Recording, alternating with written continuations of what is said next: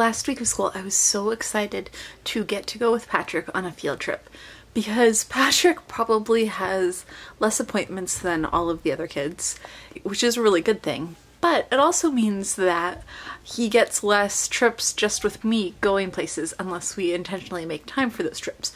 And sometimes, like the end of the school year, when things get really busy, that just doesn't happen as much as I like it to. A lot of the times we will have a lot of family activities, but I do really like to try to make one-on-one time for the kids. And I really like it when Paul and I have special one-on-one time with each of the kids.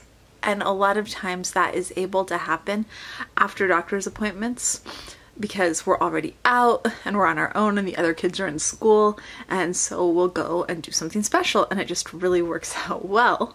But that doesn't happen as much with Patrick, although Patrick does happen to start feeding therapy tomorrow I saw the note on a printout that it is for dysphagia, is the little diagnosis note. So, and it's because for a lot of textures, when Patrick tries to eat, he gags until he makes himself sick, and it's always been this way. I think it's probably why he didn't eat solids until he was over a year old, and that he probably should have had feeding therapy a long time ago, but we are doing it now and hoping it helps so that he will eat more than just apples, because that kid would eat 10 apples a day if he could and nothing else except maybe plain untoasted bread with nothing on it. So since you can't really, well, shouldn't really live on plain bread and apples alone, feeding therapy starts tomorrow, so he will be getting more one-on-one time with me.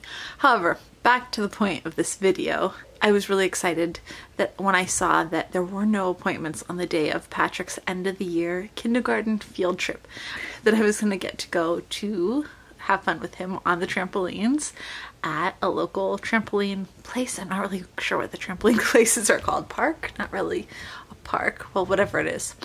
I was going to get to go along with him, and it was a lot of fun and he had a blast.